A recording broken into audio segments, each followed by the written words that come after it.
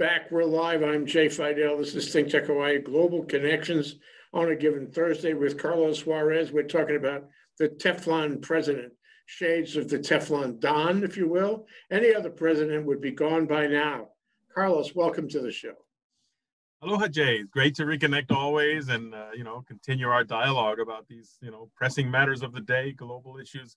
In my case, as I offer, a global perspective, both because I'm in Mexico and a Mexican and what have you. But boy, we are living in interesting times, no doubt. And, it seems like every week, every few days, we have little driblets coming out that would, in past times, put out any previous leader. We've called this show the Teflon president, and maybe we have some younger viewers who may not know what that means. But you may recall, as we were there at the time back in the 80s, I think it was in the early 80s, there was a senator from the state of Colorado, Pat Schroeder, and she made a reference to Ronald Reagan, President Reagan, how he had this ability to avoid any blame. And Teflon refers to the coating of these pans, like a nonstick pan, that basically, nothing unwanted can stick to him.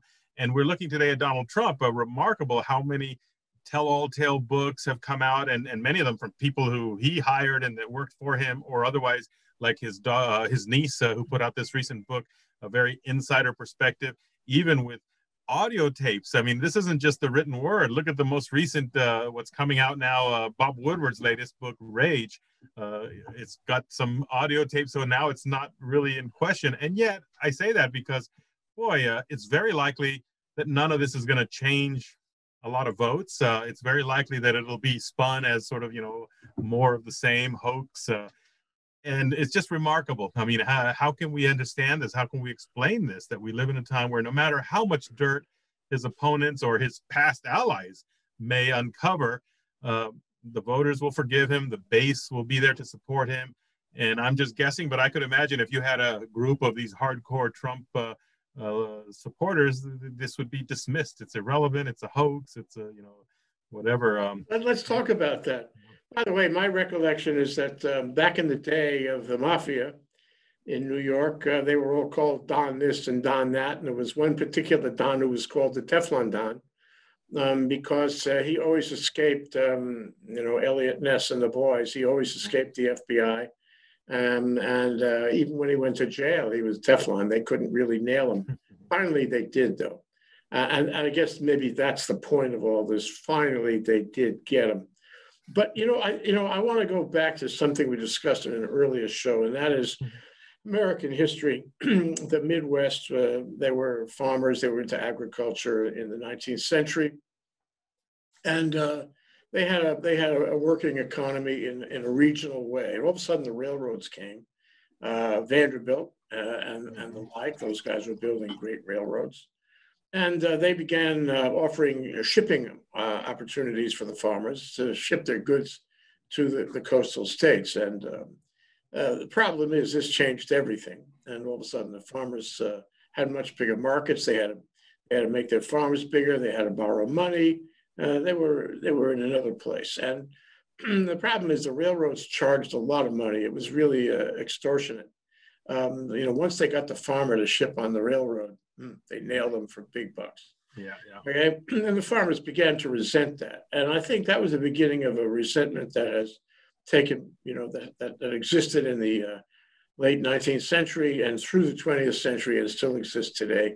Maybe people don't realize where it came from. That's where it came from. At least, but let me be clear. The resentment is what? Towards Washington, towards the East Coast. East Coast, the money, power, capital concentrations in Wall Street, which changed their lives and for the worse, which nailed them, which made them subservient to the railroad capital interest.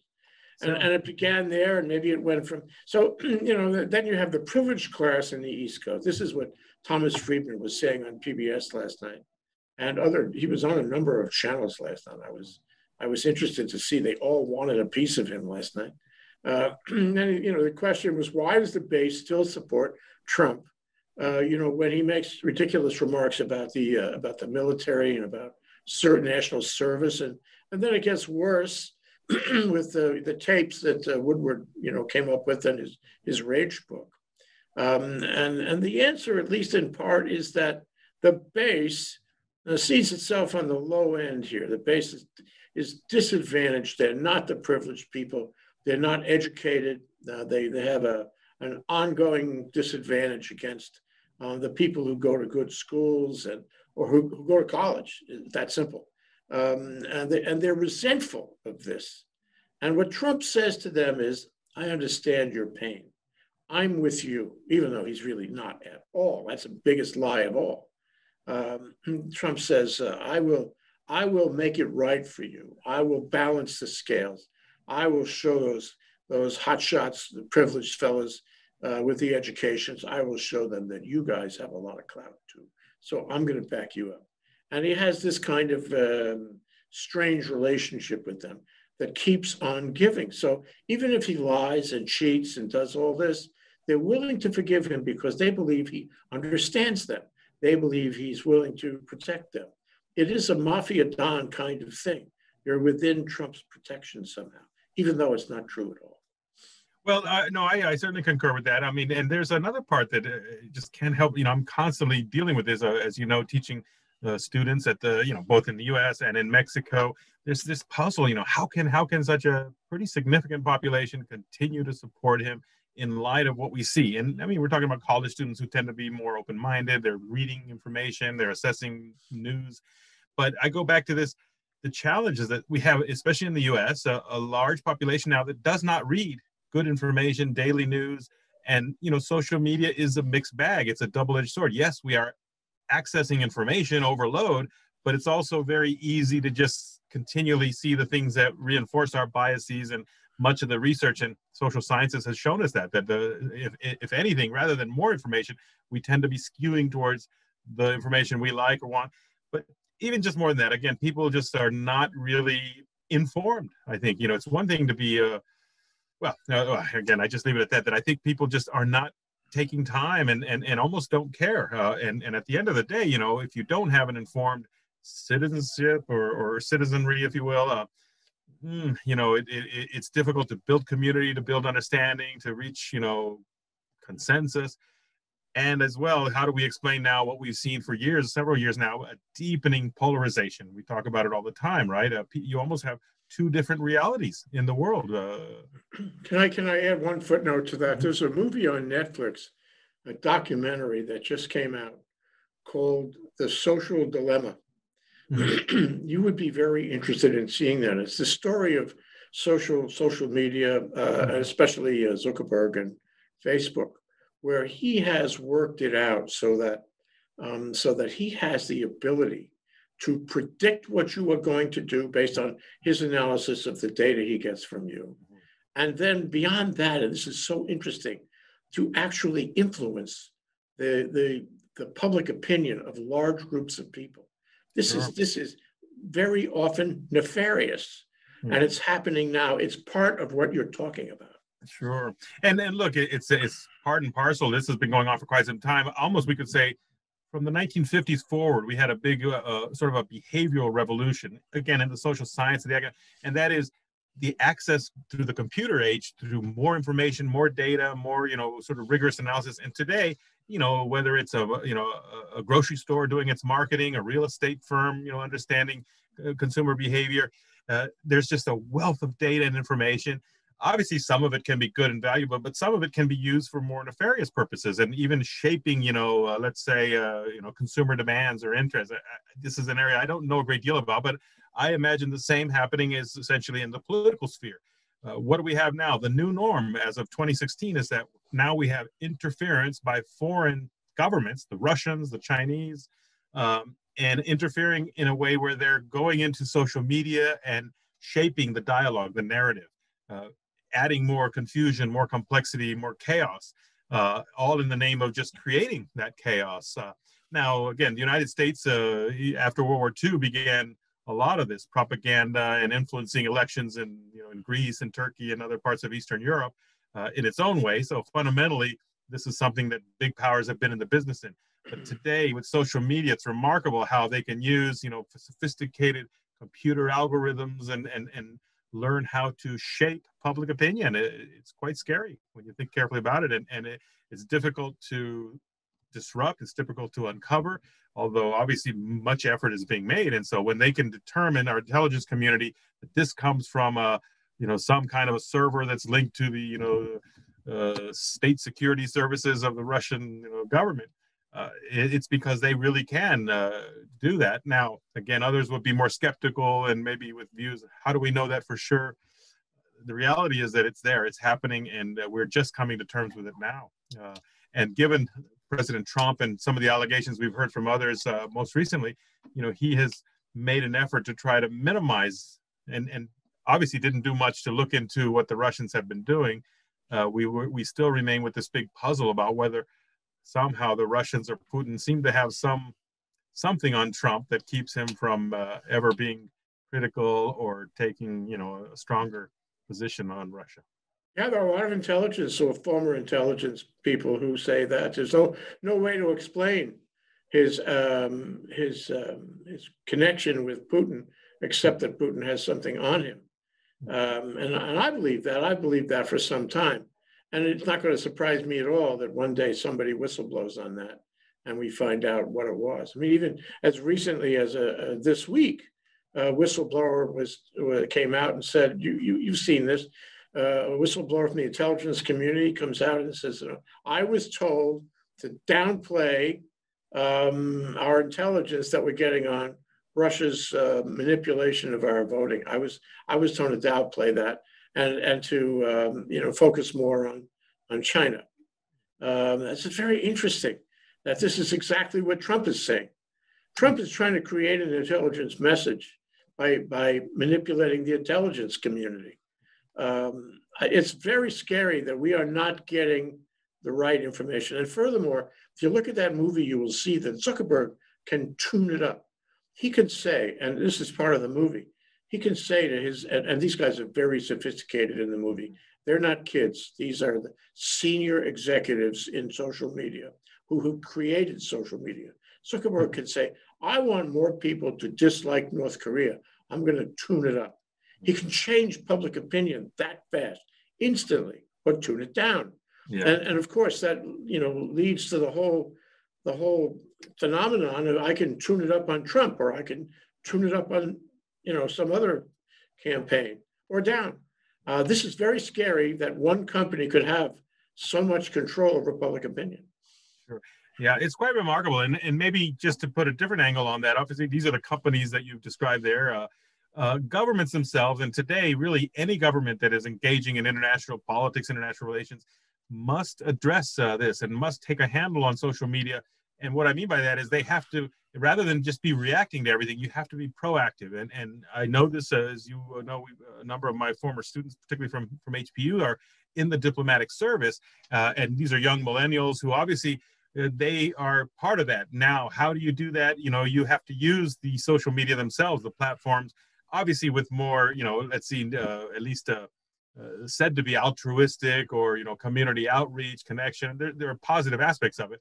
Of course, the more cynical is, hey, we're trying to shape their opinion. And if, let's say this country we're working in has a negative opinion, how can we shape it? And there's a lot of more and more these days, a need for, not a need, I guess it's a reality, because if you're not taking it and addressing it and having it integral to your, let's say, foreign policy, then you're simply responding to tweets and to, other social media that are defining the agenda.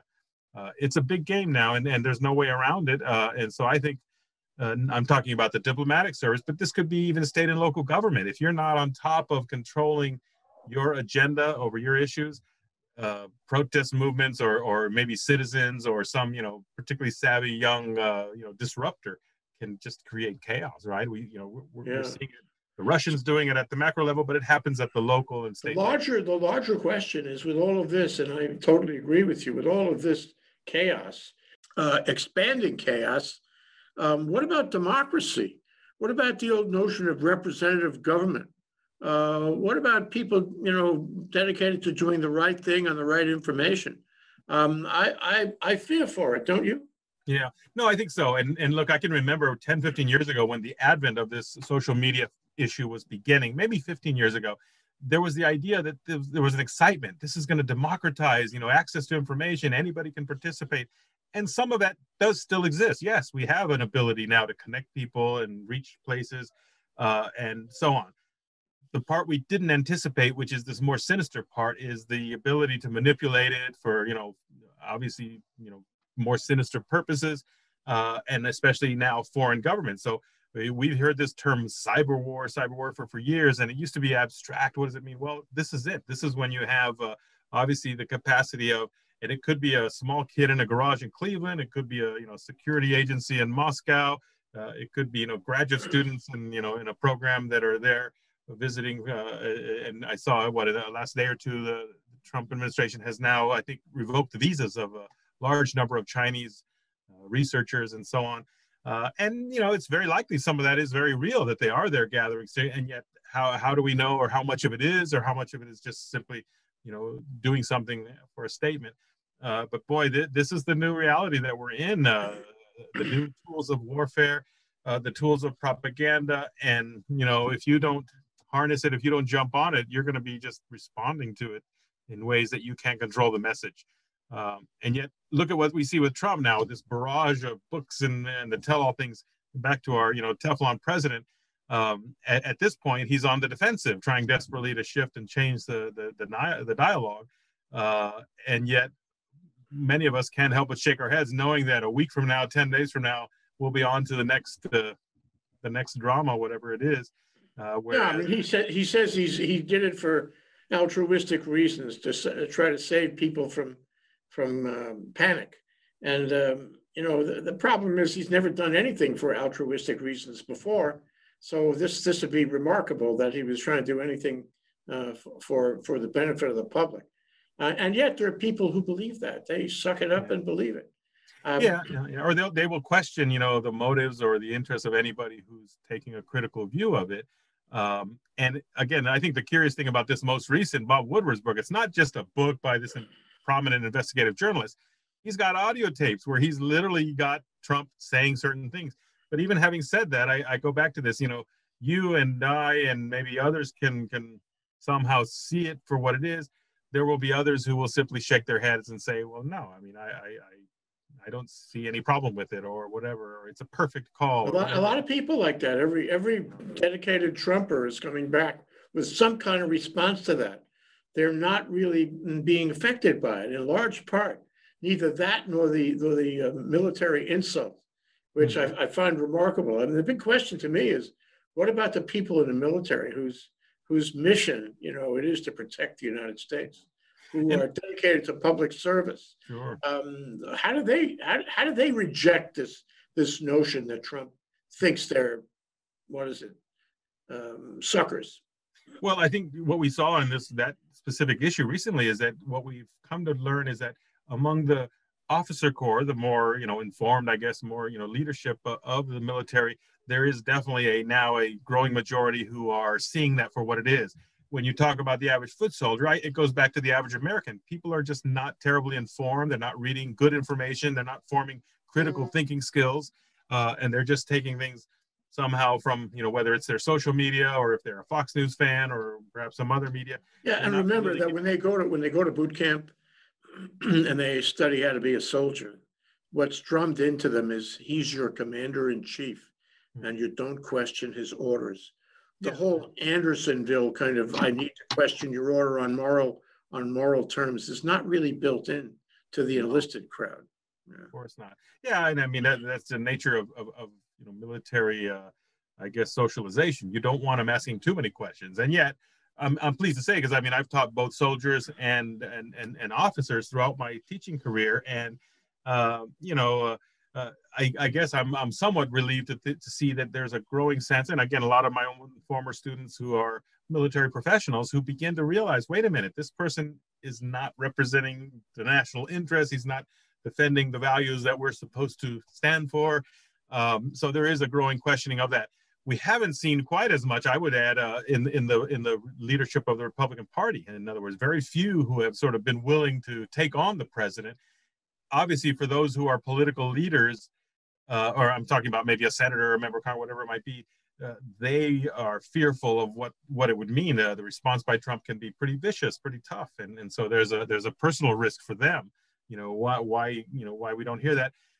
I think the puzzle for me remains why some of these former military leaders, the Mathis and McMaster, and maybe most recently Kelly.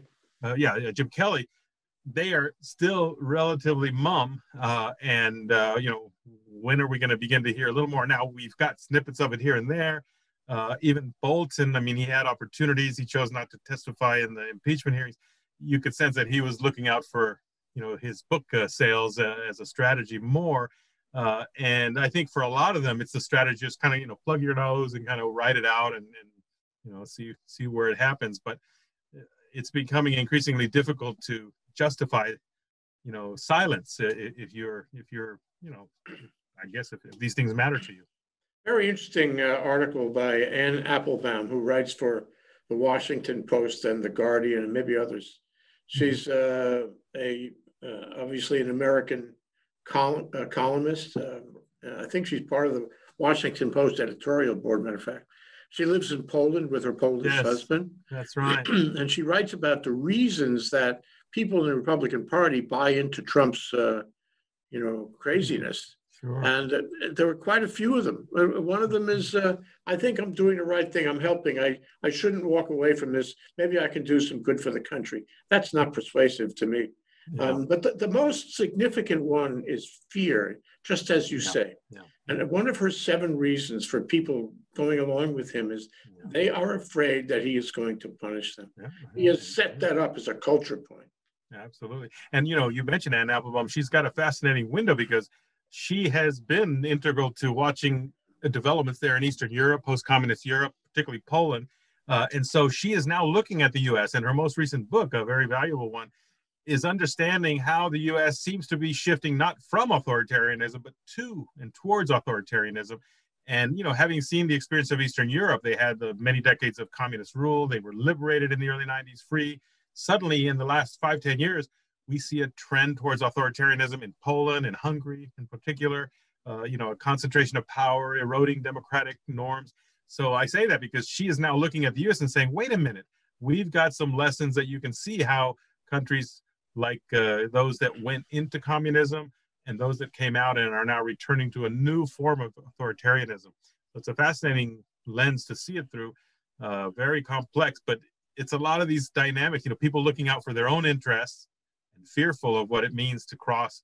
And again, Trump, he's not your average political figure. He is known to be almost like a mafia boss. If you cross him, if you say the wrong thing, he will find ways to squeeze, Teflon, he can shoot somebody on Fifth Avenue. And a lot of people actually believe that. Yeah. And they further believe, that there's a good comparison to be made between Trump and Hitler. There's all kinds of people. What's his name? Timothy Snyder out of Yale, who wrote On Tyranny. Yes, popular short book now. That is a scary book because it compares what's happening with Trump with what happened in Germany and in Europe, heading toward tyranny. But what I find most interesting, and I want to pose this possibility to you, is that at the same time as you describe these tyrannical things happening in the United States last 5-10 years, and the rise up of the base and the emergence of Trump as representing the base, is at the same time we have declined. This country is on a decline vis-a-vis China. China is making fantastic strides, even after a really bad time with COVID. They have licked COVID, essentially. Their economy is humming. Their creativity, their science is humming. Their military is humming. You could go through every measure, every metric of how the United States should be advancing and find that China is advancing that way and we are not. We have deluded ourselves into exceptionalism that isn't true. And while we are heading down this path toward tyranny, fact is that China, which is tyrannical itself, is doing way better than we are. Can you explain that? Well, there's no simple answer, but I think it touches on many things. Curiously, for many decades, we saw a trend towards democratization, opening, throughout the world. Of course, the U.S. was a long-established, firm democracy, and even today is one of the longest continually existing democratic system. I say that because what we've seen now is a retrenchment, erosion of those norms, and then places where democracy may not be their primary emphasis. China is not and yet the government will tell you they are a people's republic and they have democracy, at the level throughout society. But at the end of the day, it is a variation of authoritarian rule, right? It's not democracy in the real concept. Oh gosh, again, it's just hard to nail it down because I think that we have seen an erosion of the norms here in the U.S. for reasons that have to do some of what we touched on, the polarization, the disenchantment. But how do we explain, again, for so long, we had this enduring quality of the U.S. of bipartisanship, of respect, even for people you disagreed with, even our political leaders, particularly in the Congress. They had a tradition of working with the other side, even if they, or even, and I think we've talked about this in a previous episode that we did. Today, for example, in Congress, they don't socialize. They don't meet like they once did before. They all spend all the time raising money and then going back home on the weekends, so that in the end, they don't have relationships with people who they may have different values and views with, and yet at the end of the day, you come together. And we saw it's happened these last 5 years in particular, the gradual elimination of all the centrist politicians, those who kind of operated with this, okay, I represent this party, but we have to cross over.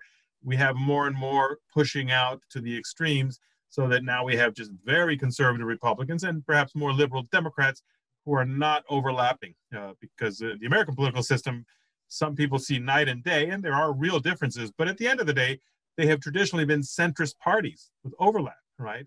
Conservative Democrats, more liberal Republicans, so that some portion of them overlap. Now we see this deepening polarization. Again, no simple answers, no simple explanations. No, but you know what you've described, though, Carlos, is a problem that goes beyond Trump. This is a problem that's existed before Trump, and it's being exacerbated. And you want to call him ignorant, you can, but the fact is he understands this. He understands divisiveness. He understands that polarization you talk about. So the question at the end of the day, and we have roughly 50 days to watch this unfold, is the Teflon Don going to be able to win the election using all the hook and crook things that he has behind his back, including, we don't talk about it so much anymore, but the post office. He's wrecked the post office. It's a wreck, the train wreck. So the question is, can he be the Teflon Don, or is this going to catch up with him? And it's a test of our democracy. It's a test of the country, every man, woman, and child. What do you think? Well, there is so much at stake with this, because it's not just a simple election of, one or another person wins. If Trump should win, it will be a deepening further erosion of the democratic norms and values and institutions, and it will get worse. I think, any reasonable person has to conclude that. Even if you are a conservative Republican, you should be able to say, wait a minute, as it happens, this guy does not represent the Republican Party and its traditional values. He is breaking it. And we have a small number who are realizing that. Others, however, who are just looking out for their own heinies are just, keeping mum. And that is a sad situation we find ourselves in. It could go any way. I don't want to predict. I think we can anticipate it's going to get rough and continue to be nasty. And we'll have to hope for the best. And the ultimate scenarios are going to be either a blowout by Biden, in which he clearly has to accept it. Maybe he resigns and Pence pardons him so he can be free, or more likely will be a scenario where it goes into some legal challenges for weeks, a messy confusion. He screams fraud, and I don't know how that's going to play out. Less likely, I think, is that he's going to win it decisively. I think that's more difficult, but it's not inconceivable that he could pull it off with more disruption, more chaos. We're in for an interesting ride here these next 50 plus days. So it's going to be interesting. And the funny thing is that we can say that. We can say he's going to do all kinds of amazing, ridiculous things in the next 50 days. Who is going to stop him? Who is going to stop him. The courts are too slow. Biden is not in office. You and me, we can only talk in the media, and the media can only say things. They can't do things. So really, this is his to lose, I would say. He's got a pretty good chance at winning because I only have one more question, Carlos, and that is, do you think that you could adopt my wife and me and somehow help us get Mexican citizenship just in case? We'll do everything. I can pull some strings for you. Absolutely. And the best part is you get to keep the American. You can have both. So you don't have to renounce it. So when you're ready, you always have it available. I like it. I travel with both. I have both passports. I feel like Jason Bourne. Depends on where I'm going, what I'm doing. But we can do that for you, Jay. Absolutely. All right. Hold that thought. We're going to have to see what happens. Thank you, Carlos. Thank you for joining me here on Global Connections. Be well. Take care. Stay safe. Aloha. Aloha.